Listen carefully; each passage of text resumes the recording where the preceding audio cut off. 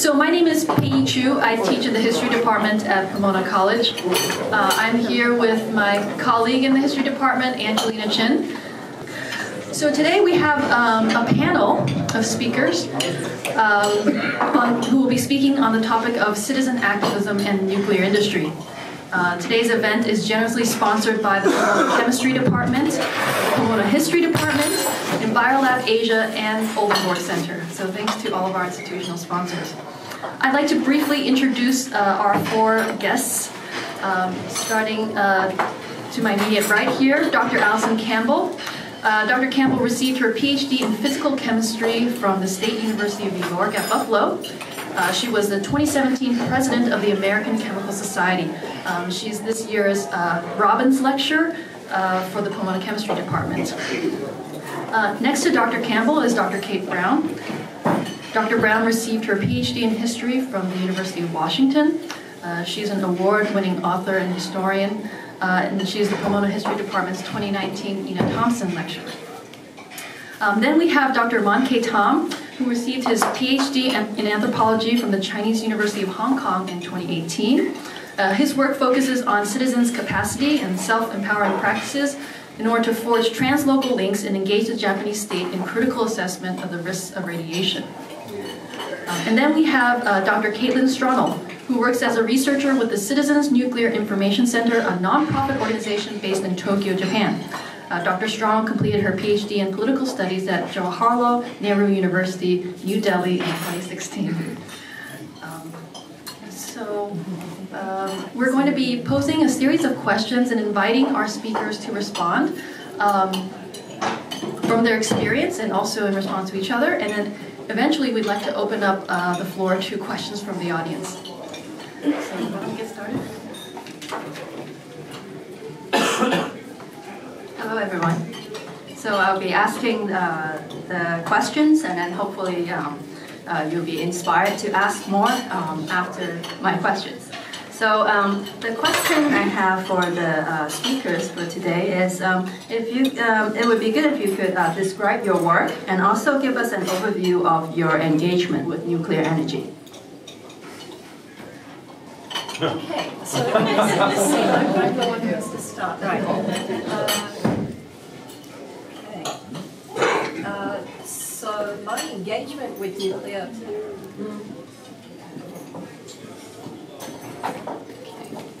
Can everyone hear me? Yes, okay. My engagement with nuclear energy really began on March 11th, 2011 in earnest. I was kind of involved in various environmental movements before then, but after the Fukushima disaster, I was in Tokyo at the time, and so I experienced that in the aftermath. I was actually doing my Ph.D. in India at the time, so when I went back to India, I changed my topic to anti-nuclear movements in India. So I did my Ph.D. on that, and then when I came back to Japan, I'm now working with Citizens Nuclear Information Center, which, as Pia mentioned, is a non-profit. Our engagement is really a citizen science type approach. We try to empower normal, regular citizens so that they can understand what nuclear power is and what sort of choices to make about it. Instead of leaving it to experts to make all the choices, we try to make it so that people have enough information to make their own choices. So that's really my engagement.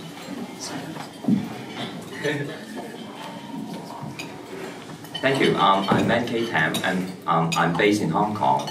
I'm not so sure my engagement with nuclear energy because I kind of think I'm doing something disengaged with nuclear power because my research is about the Fukushima nuclear disaster and the impact to the affected residents and mainly farmers.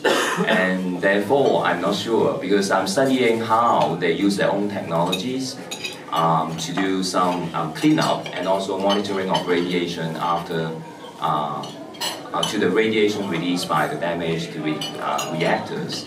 So I started my work from 2016. I followed returned farmers from a village called Itate in Fukushima and studied their collaborations with citizens and also expert scientists to restart agriculture and livestock raising. Well, And then I do my fieldwork from 2016 until 2017, and I lived there for a couple of months with them.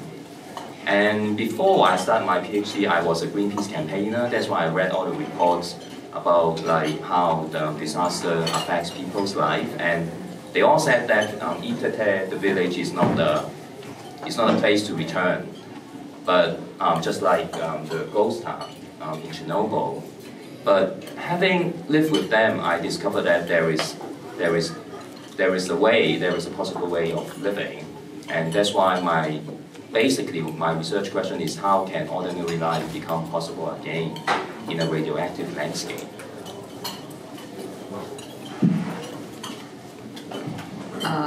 My engagement with nuclear began about, I don't know, 10 years ago, maybe a little longer, when I started researching a book about the first two plants and cities in the world to produce plutonium.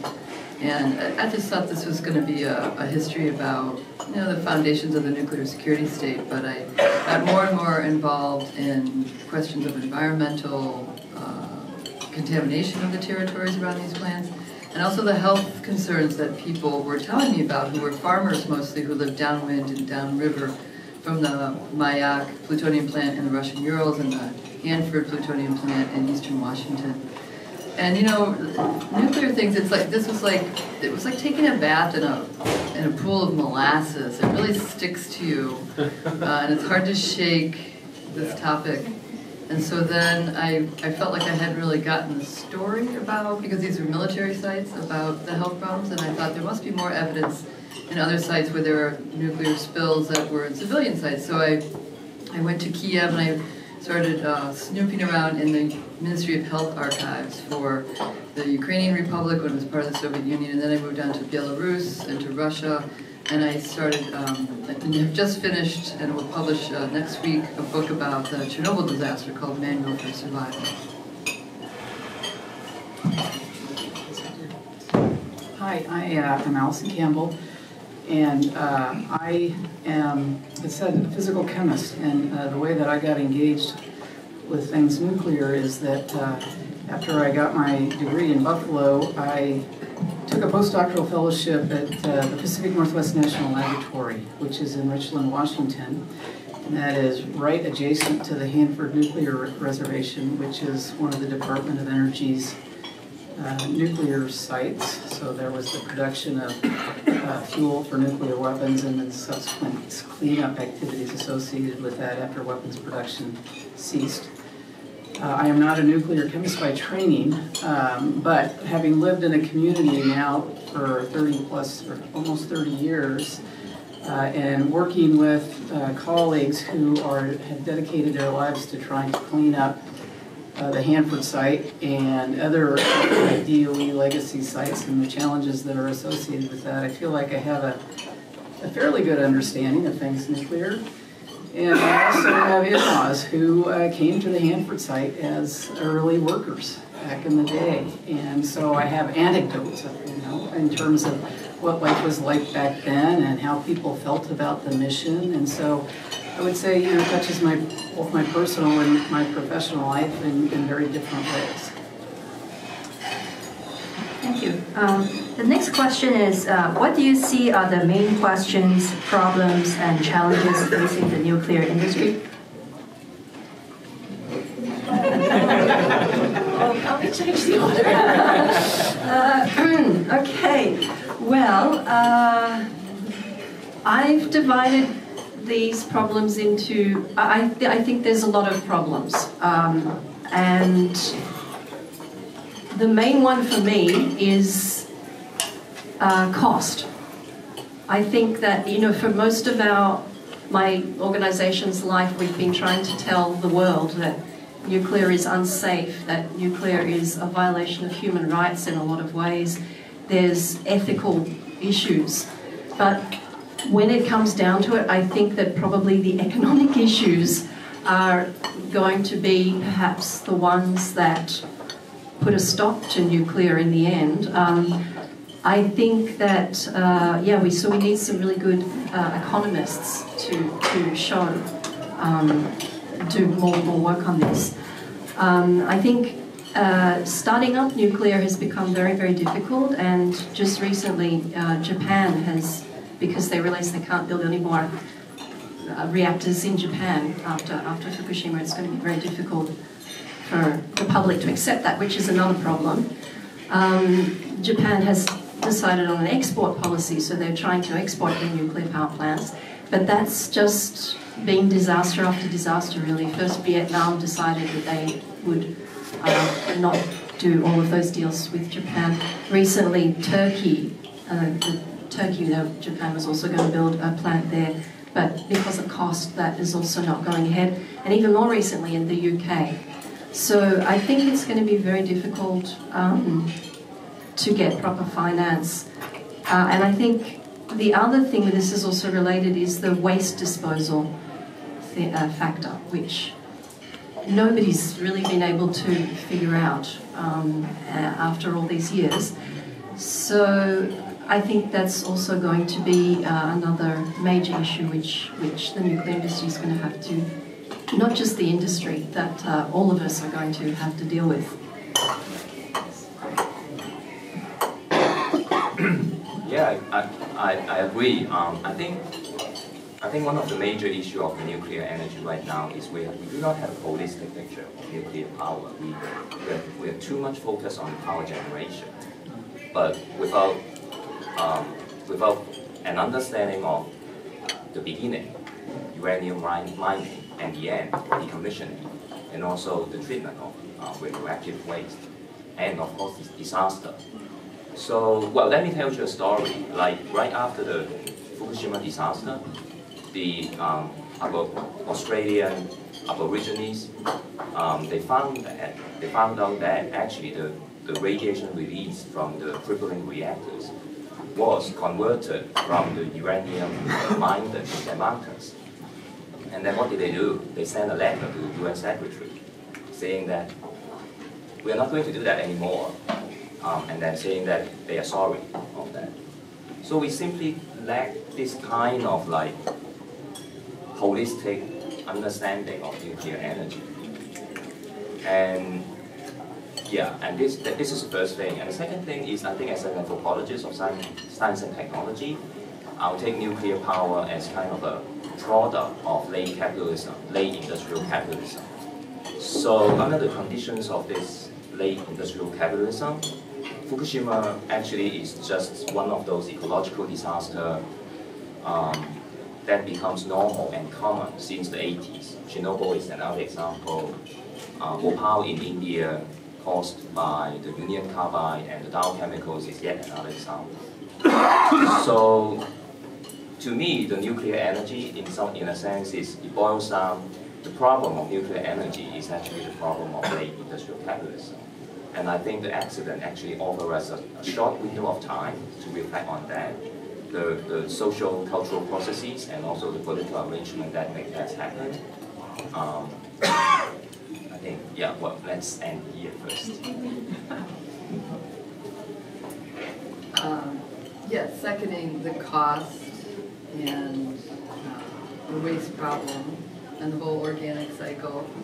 I'd like to have us consider today that Roy Scranton predicts that in order to solve the climate change crisis, we're going to have 12,000 new nuclear reactors on this planet, and they have to be built within the next 5 to 10 years.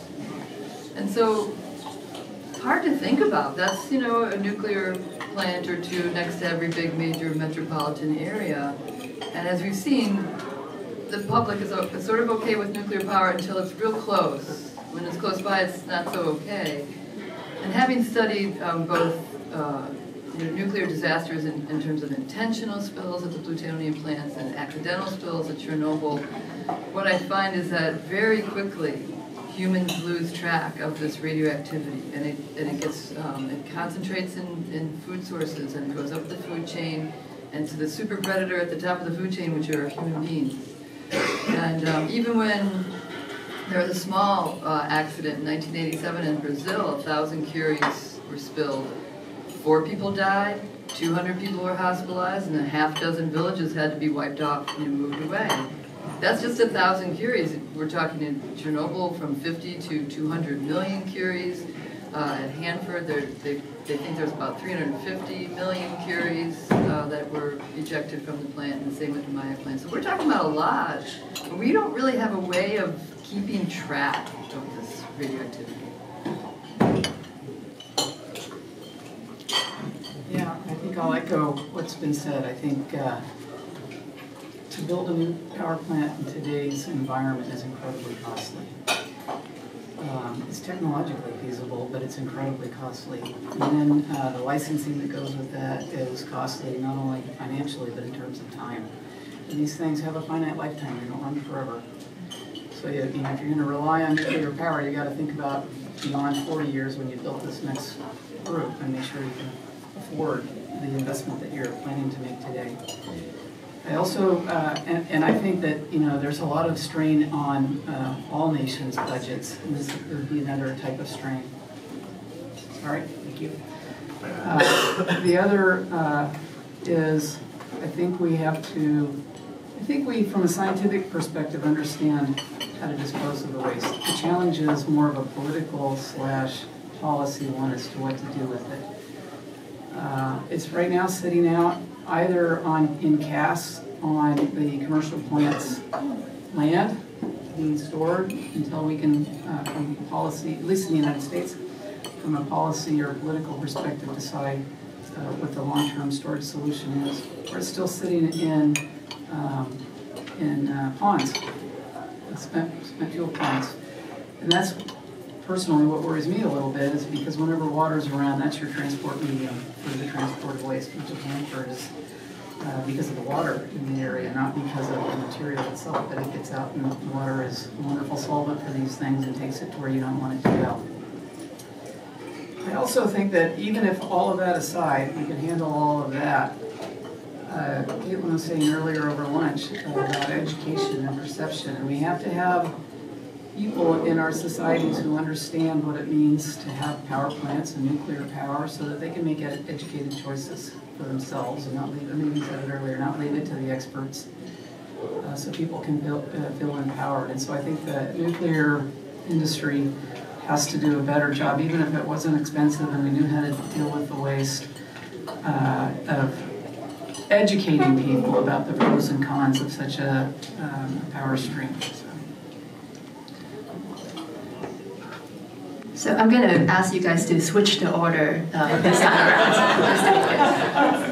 around. So all of you have mentioned costs and waste disposal being the big problems for the nuclear industry.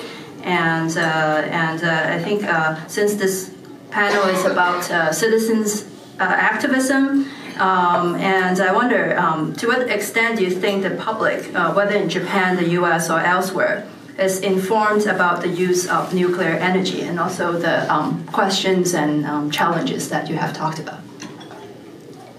Okay, I'll do a reverse. Well, I just mentioned, I think that we need to do a better job of informing the public about all of the issues that surround it. Perhaps you could also talk about how, how do you think the scientists could let the public know more about these issues?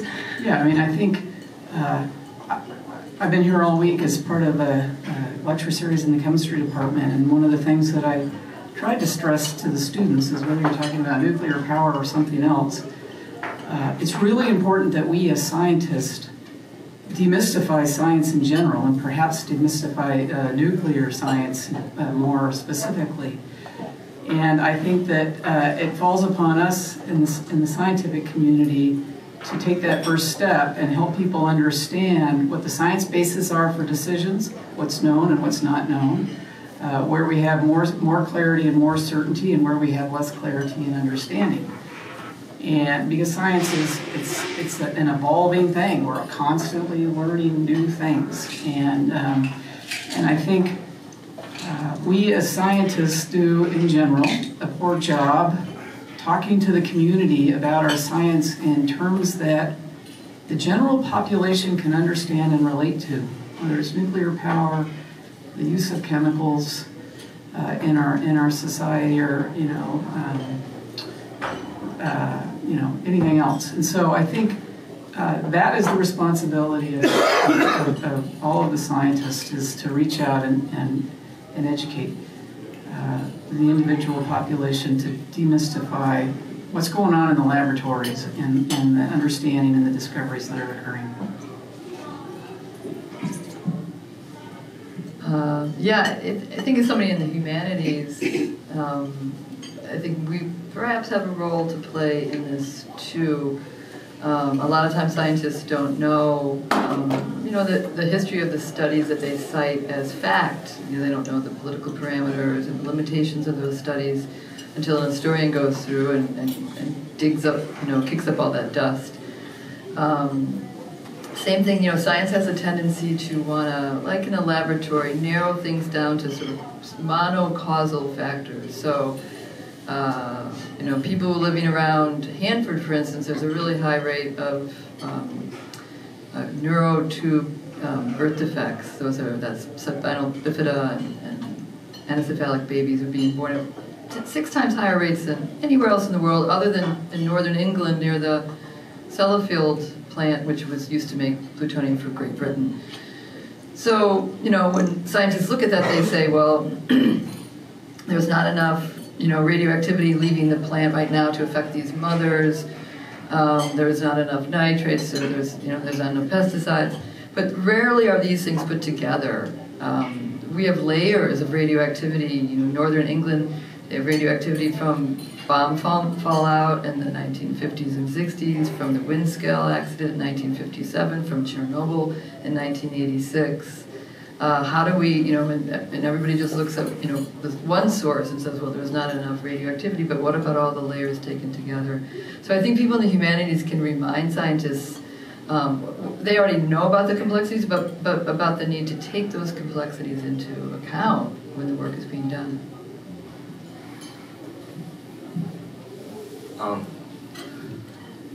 Change a little bit context from the United States to Fukushima to Japan. And I think after the Fukushima disaster, there is always a contestation between the general public and the state in terms of how to interpret the science, the risk of radiation and uncertainties that it entails. So, for example, the Japanese government always wants to use maps and other visualization tools such as the monitoring post or even the wearable dosimeters to kind of give people a sense of security and safety, saying that at that level you are okay. But on the other hand, the citizens after the disaster, they do not trust the government anymore, and they start doing their own science, like doing their own maps, and also doing their own measurement of their bodily exposure. So in this sense, if in the 50s and 60s there is a kind of secrecy in the nuclear science, actually after the Fukushima disaster, it is an exercise of democratization of nuclear science that's happening among the general public within the 1-2 years after the disaster. And I think this is a good trend, but on the other hand, when maps become fixed, like it also gives a false sense of security to people. Like if you are outside the zone, then you are safe. But as Kate just said, actually the radiation release, you cannot trace that where they have been going.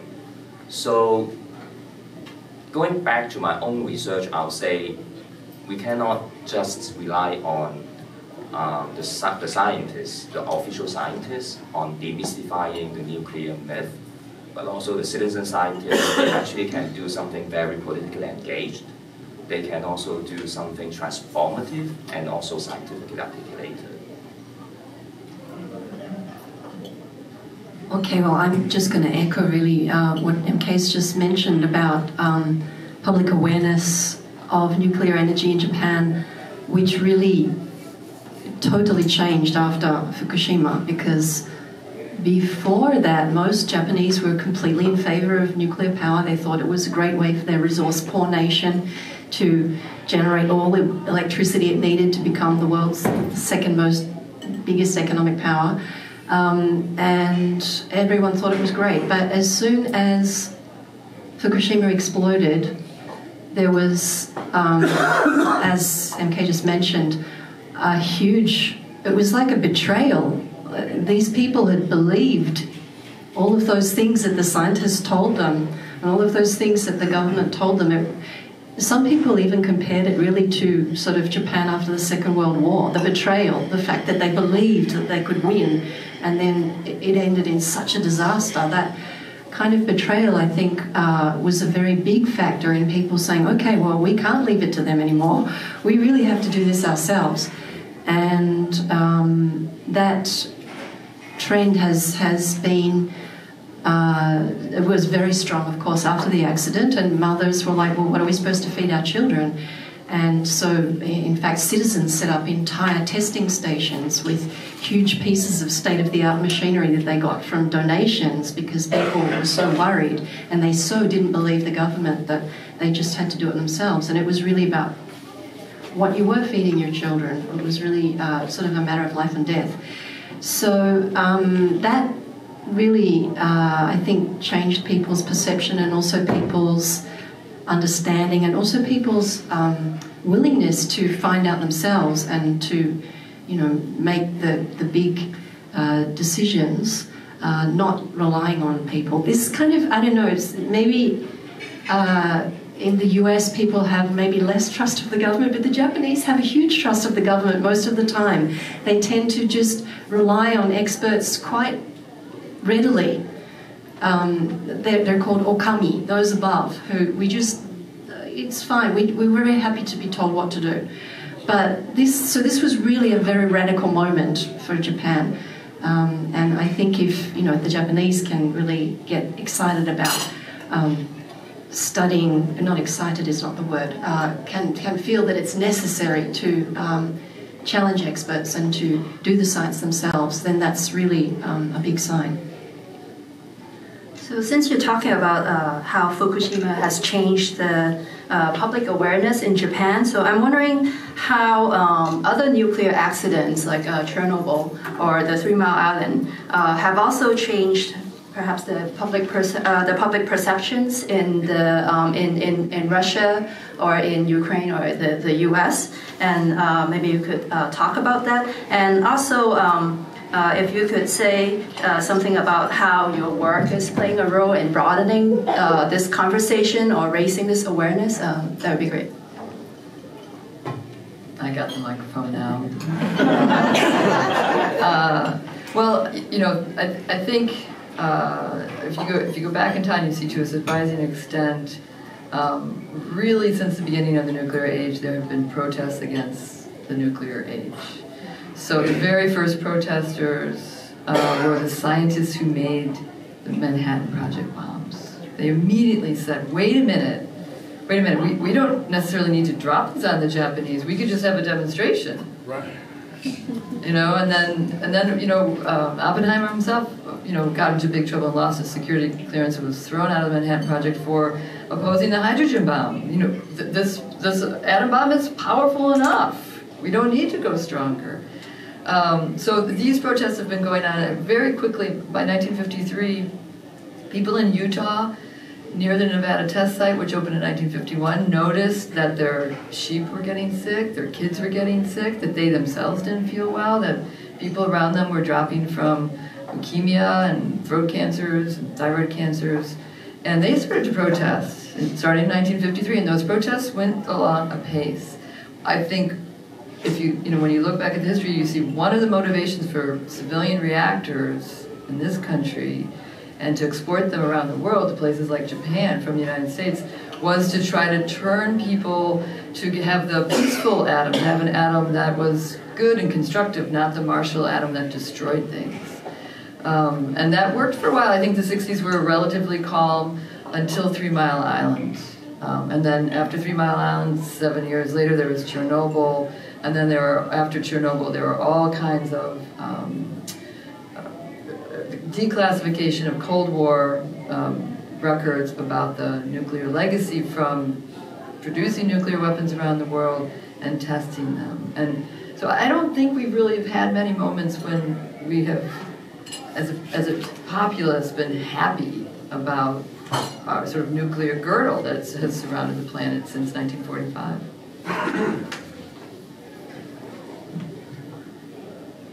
Yeah, I mean, I think I agree with all of that. I mean, and you know, Einstein beforehand was very concerned about the bad things that could happen from the splitting of the atom, and so. I mean, certainly when you have an accident of any kind, it changes perception. People realize that things that perhaps they had taken for granted or didn't fully understand, they need to understand more about, or they shouldn't take them quite for granted. And so I think you tend to get these awakenings that happen when people see an accident occur. I also think, though, maybe a bit of a contrarian view is that, we have, when things are going well, in our community, we have a commercial nuclear power plant. And it's had its troubles. You mentioned it over lunchtime today.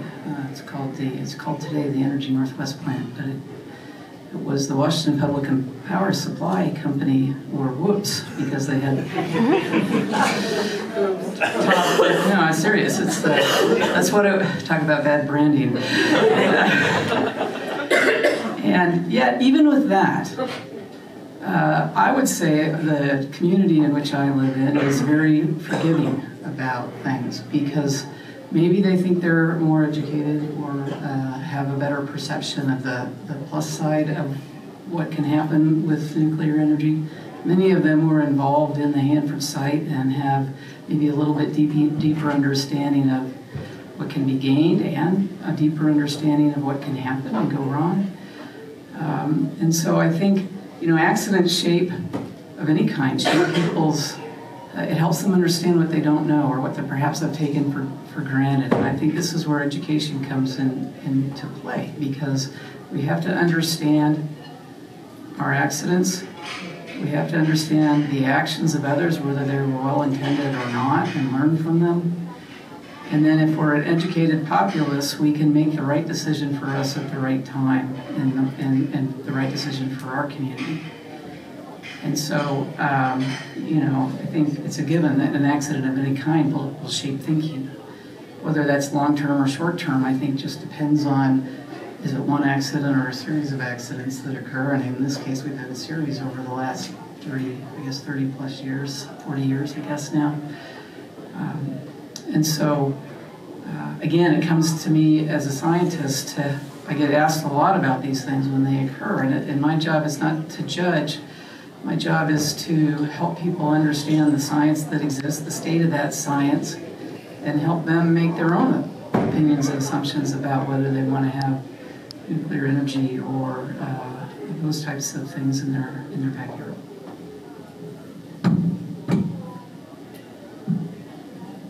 Well, as I said earlier, I think I take the nuclear power as the product of the late industrial capitalism. So whenever accident happens, it offers us a short window of time to rethink the social and cultural processes and also the political arrangement that make that happen.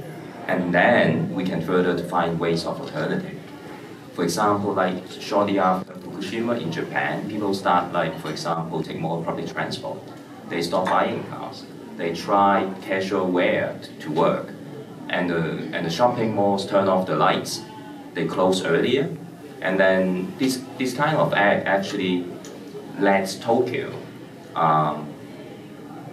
they can survive without nuclear power for more than a year. So this is something that I think a disaster can offer in terms of the creativity, if you can use the word. But on the other hand, I think accident also create polarization of opinion. So the other day I was asked a question whether Fukushima food is safe or not. I was so tempted to say that Fukushima's food is the safest food in the world right now. But if I had said that, I would be classified or being blamed as supporting government propaganda. So the accident actually polarized the public opinion into two very ends. there is only anti-nuclear or pro-nuclear. But is that it? So I think the current debate or discussion has to kind of not just staying on some sort of matter of facts and step up a little bit on like matter of concern, and then to, if we can put all those alternative ways of living into perspective, it can actually continue to let us all to think about to become like to talk about questions related to the matter of care, not just staying on the factual side. Yeah, I would agree completely that it's also about concern for people who, for their mental state as well as like just scientific facts. Well, as I mentioned before, obviously the Fukushima disaster changed my life. I mean, it changed my whole PhD topic, and so I think on various levels it really can, and everyone's life in Japan changed to some degree, I think. I think Allison mentioned that in the short term and the long term, and now we're up to 8 years after Fukushima, and it's interesting to see what has happened after that. And I think there has been like a large awareness raising, and it's gone down a little bit. You can't sort of maintain your rage and your interest maybe for over long periods. But I think that one of the things we have to be careful of is that we see in Japan now, and in fact MK just mentioned it, you know, if you say the food's safe, then you're kind of on the government side. The government has this massive campaign at the moment to try and convince everyone that there's no problem, we're having the Olympics, it's all fine, and eat the food, and you know, there won't be a problem. And what started the problem in the first place, what they call the safety myth, that Japanese nuclear reactors are never going to have an accident, it's kind of, you can see it being rehashed in various ways. So we have to, and in fact I agree that in fact Fukushima produce is so tested. In fact probably the surrounding prefectures where it's not so tested, where maybe the radiation has leaked, it's not like they stopped at the border of Fukushima and Tochigi prefecture, for example. So maybe that food is, you know, there's so many grey zones, and we really have to be aware of them as well. And yeah, my concern, I think, at the moment is the legacy of Fukushima, that we really have to keep up the education, we have to keep up the vigilance, and that's a big challenge for us as well as an NPO. So I'm going to ask the last question. I've been holding on to the mic for a long time, so I will give you guys a chance to ask questions after that. I think this question is responding to some of your answers, and also to Dr. Brown's lecture on Wednesday, that if we see these events as accidents, then people tend to, be very concerned for a period of time, and then they tend to forget afterwards. So perhaps we need to see it as acceleration rather than accidents. So, and then we know that currently not only are there nuclear power plants in operation, but there are also plans to build more nuclear plants, such as in China. And then in Japan, there are nuclear plants being restarted. So what future for nuclear energy do you see? And also, what we as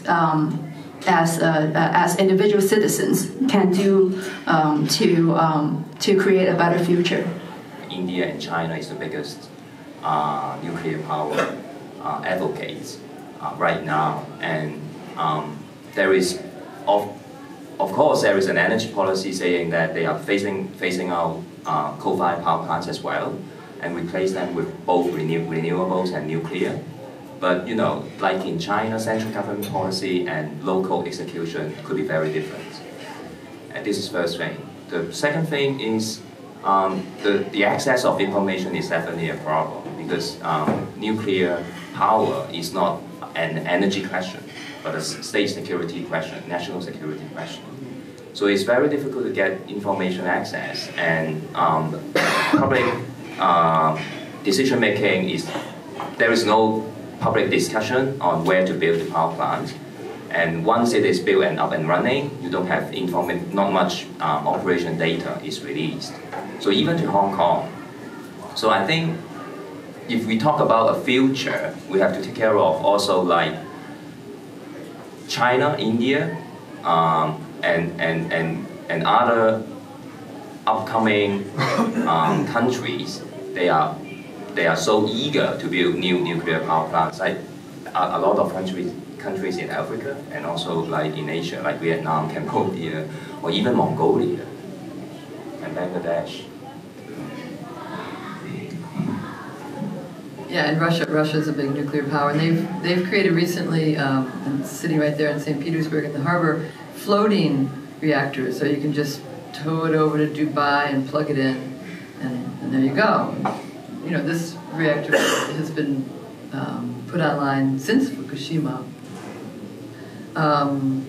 So historians are, you know, as a historian, I don't know anything about the future. But I can tell you about the present, and I think what's happening in the present is and maybe in the near future, we're getting a full court press selling the next generation of nuclear power plants, and we're going to hear words that we've heard in the past. They're perfectly safe, there's very little waste, and we've got these issues all buttoned up. And there's some big guns, important opinion makers and very wealthy men. Bill Gates, Jeff Bezos, they're putting money towards their own brand of fusion reactors. They're hoping to cash in the future. So I think as a populace, we have to ask the questions that maybe we failed to ask 40 years ago, 50 years ago. We have to maybe get involved a little bit more closely in what exactly these new fusion reactors will deliver to us as a society. I agree. I don't think any of us have a crystal ball. My sense is that in the United States anyway, nuclear power its future is a TBD. And it may be driven more by cost than anything else, which is, you know, a reality. I think regardless of how you feel about it, whether you're pro-nuclear power or against nuclear power, the more education you get about it, the more you understand the history of where it came from and the accidents that have occurred, how we've learned or not learned from what the activities that have occurred in the past to help us move forward is important. I think anytime you have an electorate and a people who are well educated and versed in a topic and then have a voice with those that are decision makers, we're better off as a society. And so I think we have to look back in order to figure out what's best for us going forward. I don't know what the future of nuclear power is in this country. I think it's probably an uphill battle at this point for those that are in favor of it. And I also think as a scientist, 30 years ago, 20 years ago, the science around other renewables, or not other renewables, was just woefully lagging. Now we're doing things that offer alternatives. And so we should explore those as well and get smart on those. I just think education and knowledge and understanding of where we were to where we want to go is really critical.